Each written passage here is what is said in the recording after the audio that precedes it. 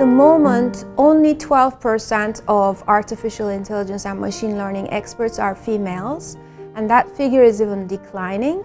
It's such an exciting event, and it's full of possibility and hope that women have just as much, if not more, to offer than men in the world of science and computing in particular. They really see technology as an opportunity to take humanity and the world to a next level. I get so energized when I stand in front of these women and talk to them about AI and responsible AI and the impact of AI in the society.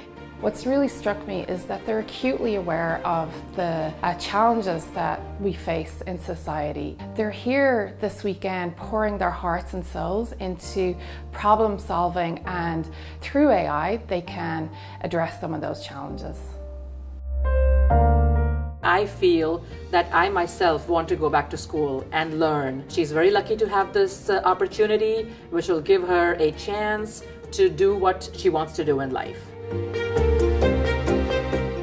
So we have started building a project called #YouChange, and it is a platform where we can analyze pictures for different items and give feedback about whether or not they are environmentally friendly, with statistics and suggestions. Well, in the future I hope we use technology for the good and maybe make more apps to help for human health and everything. Yeah, more environmental protection, I believe, because right now our environment is depleting faster and faster. So I hope in the future tech can help us with the environment.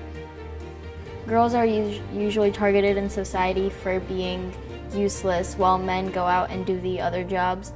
But the fact that, you know, Microsoft, they thought about it and they actually pulled it off. And I also didn't know anything about coding, but now I just feel like a hacker, basically. Yeah, you it's know? a hackathon and you're a hacker. Exactly.